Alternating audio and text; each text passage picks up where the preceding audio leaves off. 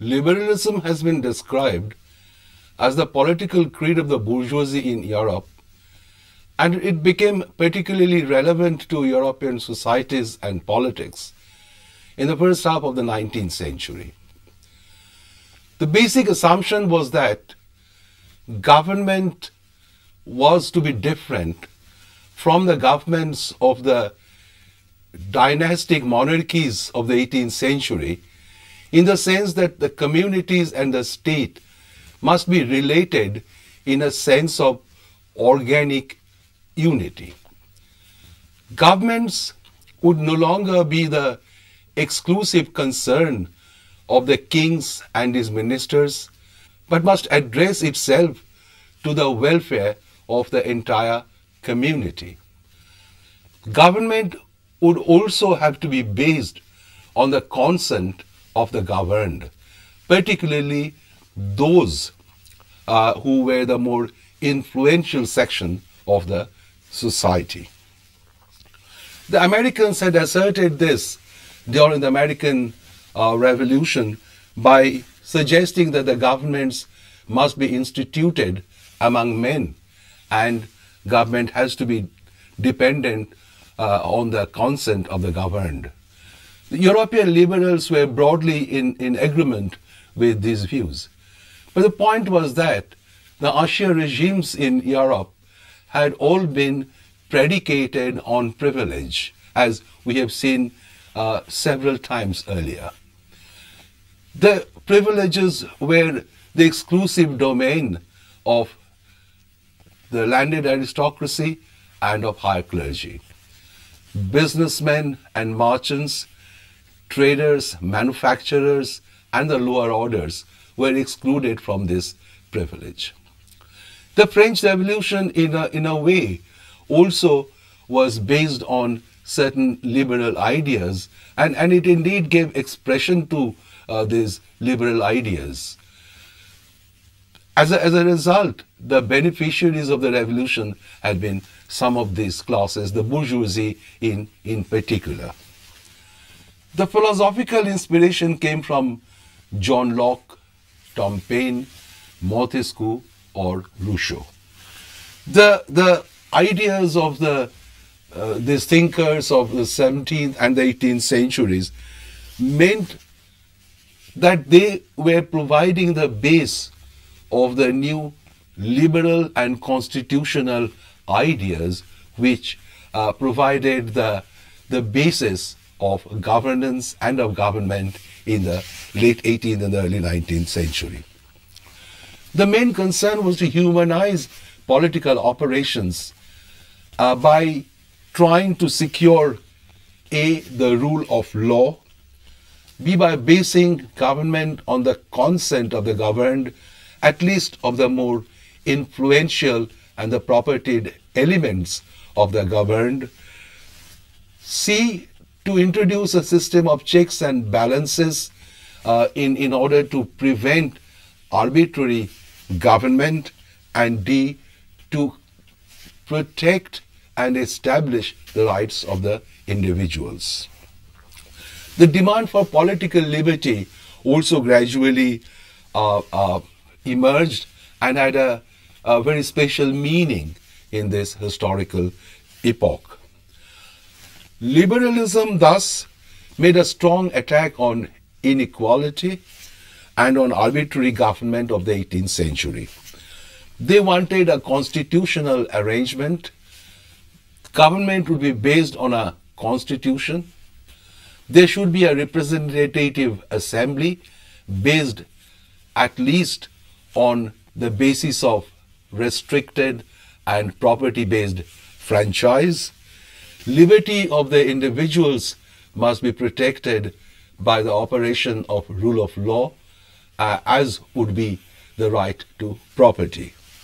What they sought was certainly not democracy, because the concept of sovereignty that was being suggested was not one that could be derived from the ideas of Rousseau. It was the sovereignty of parliamentary assemblies rather than the sovereignty of the people. What they would have really wanted was some kind of a constitutional monarchy, or maybe a constitutional and moderate form of republican government. After 1815, when restoration was the order after the Vienna Congress, they felt a little anxious about the possibility of restoration of arbitrary government and a restoration of the privileges. In England, at the turn of the century, the most significant figure of a thinker was that of Jeremy Bentham. His ideas of utilitarianism was to inform the understanding of the liberals and even many of the philosophical radicals in the first half of the 19th century. It is a curious coincidence that the two books of Bentham were published on the dates of the American and the French Revolution. The Fragments of Government was published in 1776, and the Introduction to the Principles of Morals and Legislations came in 1789. He belonged to the revolutionary age, but certainly did not have any relation with revolutionary thought. He was also contemptuous of the traditional philosophy and tried to treat a path in between the two. It has been noted that he was virtually forgotten in the 18th century.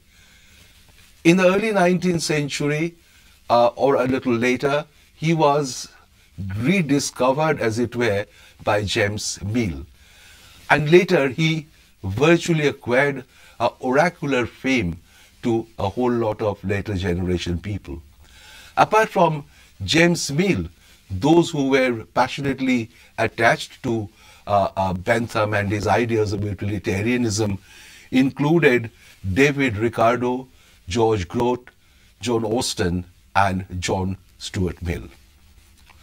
Now, if this is what liberalism sought to achieve, we've seen that the French Revolution tried to instill some of these liberal tenets into the constitutions which were drafted.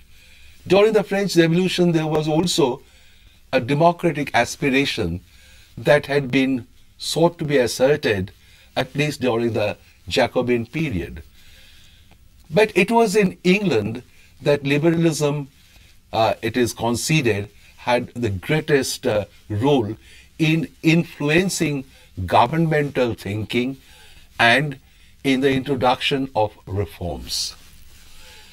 Britain was therefore at this time, because of the revolutions in the 17th century, a prime example of constitutional, representative, if also somewhat oligarchic form of government.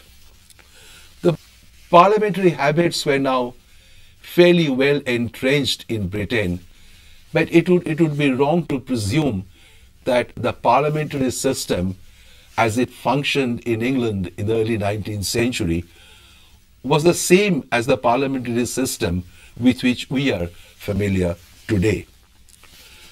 Parliamentary constitution at least was working, but we must understand that the electorate was still very limited. The Tories were mostly in power. Lord Liverpool had been in charge till 1827. Britain did experience difficulties after the or during what is called the Restoration period. We might put it this way, that in Britain, because of some influence of liberalism, governments appeared to be responsive to the needs of the people during a crisis and could adopt some measures. The European governments generally turned a blind eye to this, and reforms were not always forthcoming.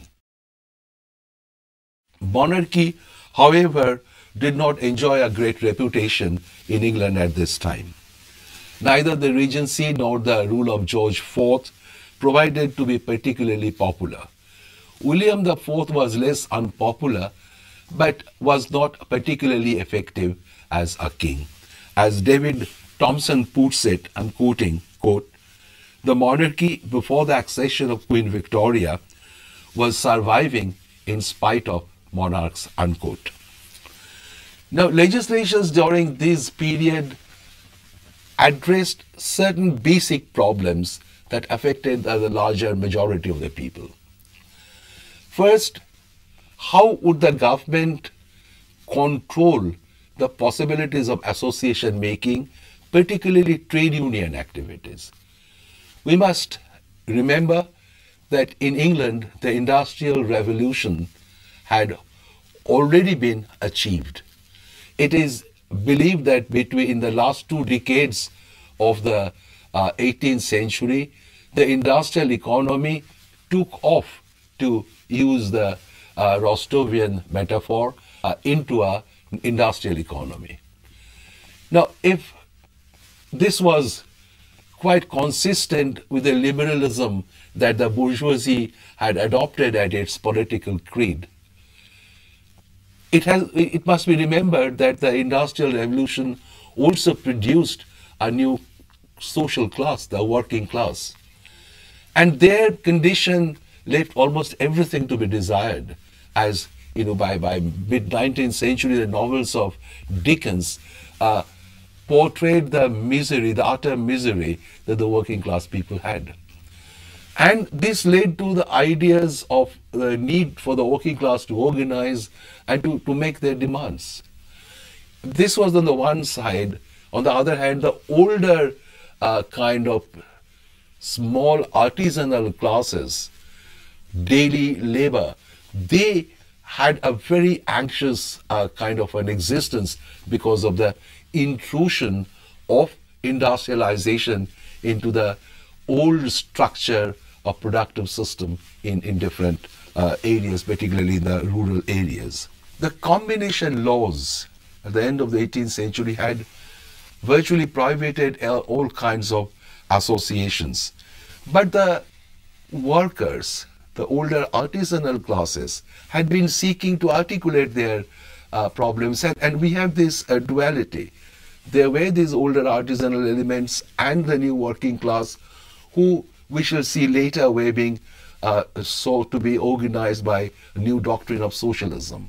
We are now trying to look at the way liberalism worked and address these problems. Francis Place, who has been described as the radical tailor of Charing Cross, led a movement to repeal these combination laws. The laws were repealed in 1824. Open associations by even the working classes had been somewhat allowed. But when these were repealed, the new enthusiasm tended to not only produce new associations, but led to a series of strikes and even incidents of violence. So in 1825, the government proposed a new legislation which sought to control violence and other such acts, though not eliminate the right to form associations. But even the limited freedom that was granted was very clearly used by the trade unions. The workers could now organize, draw their constitutions, frame their rules of association, and no longer needed to act almost like secret societies.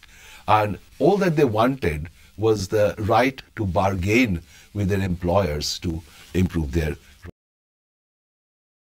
A second aspect in which the government was called upon to act was the problem of the religious minorities, particularly of the Protestant dissenters and of the Roman Catholics. There had been a whole series of disabilities on them, and it was necessary to address their problems. The total number of non-conformists amounted to about 2 million. First, the disabilities of holding high offices, of getting a commission in the army, had been removed for the Protestant dissenters. Then in 1828-29, some of these were removed for the Roman Catholics as well. But there was still the question of recognizing the basic rights of the Roman Catholics. For example, Roman Catholics could not become members of parliament, and that became a major problem. The problem was particularly serious in Ireland, where Daniel O'Connor revived an older Catholic association, and he started collecting 1 penny as subscription. This was nicknamed as the Catholic rent. The objective was to collect this money to support candidates for parliament who would at least be vocal in supporting the Catholic cause. But the problem was that these members had to be Protestants, as the Catholics could not sit in parliament. They couldn't be at Westminster. Now, the Catholics tried to persuade the government to grant them these rights. Indeed, O'Connell was elected to parliament from Clare in 1828. But as he was a Roman Catholic, he could not take his seat in parliament. And there was a persistent demand to remove this disability. The government faced now a dilemma: either recognize this right of the Roman Catholics or face a civil war. Indeed, Duke of Wellington had warned the House of Lords about the possibility of a civil war. And ultimately, the king was also reluctant, but Robert Peel moved the bill in the Commons, and the new act removed the restrictions on the Roman Catholics about holding of offices, except for a few specified ones. In a way, they were now put on the same pedestal as the dissenting Roman Catholics. Now, while these changes were being introduced, something that one doesn't quite see on the continent, it is not possible to suggest that the influence of liberalism was strong. Many of these reforms had come in spite of a degree of reluctance and in the face of persistent and occasionally violent demands for such reforms. Franchise was still restricted.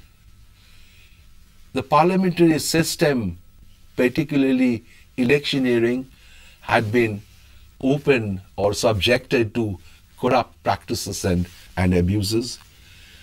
In Ireland, the political nation comprised only 26,000 men. The Catholic associations were suppressed, and the point to note is that while religious liberty could be granted, political and civil liberties were restricted. Major John Cartwright, an old radical, he started what came to be known as the Hampden Clubs in London. These clubs, they brought together like-minded people, were very limited in their membership, were scattered over a wide area, but they played a very crucial role in preparing public opinion in support of a few basic demands. And what these demands had been was they wanted political rights, reform of the parliament and the elections, and more importantly, universal suffrage. It is not that these radicals who continue to put pressure on the liberals for further reforms had represented one homogeneous group. There were differences among them. There were radicals and there were moderates. Men like Cartwright, Henry Hunt and William Cobbett. They worked very arduously to arouse and exploit the discontent which existed amongst the common people, particularly the lower order. Stratagem that they followed was to draw petitions to Parliament. From the 17th century, there have been restrictions on this, that the number of people who could sign a petition. But they very cleverly maneuvered their way into drawing several petitions so that one petition did not exceed the total number of signatures for which there was a restriction in vogue. They also tried to educate people and to articulate their demands by creating or by preparing a public opinion. There was a great deal of resentment against the Corn Laws, for example, of 1815, because the perception was that the Corn Laws made bread costlier, and therefore it created difficulties for the common people. The Whigs, the moderate Whigs, the Liberals, of course, disapproved of this. And it is in this context that we need to see that when faced with genuine opposition, the Liberals would recede as other governments on the continent to a repressive policy. One excellent example was what came to be known as the Peterloo Massacre. The government took very serious and repressive measure against this. What is this Peterloo Massacre? It was a result of government's very intemperate response to an organization of protest, suggesting that the people would like to launch a movement. On 16th of August 1819, a huge gathering took place in what is now the St. Peter's Square in Manchester. There were about 60,000 people. They were for enlargement of the franchise. They were against poverty. They wanted or demanded anti-poverty measures. As a result of government action, an estimated 18 people, including a woman and child, died. Over 700 men, women and children received extremely serious injuries.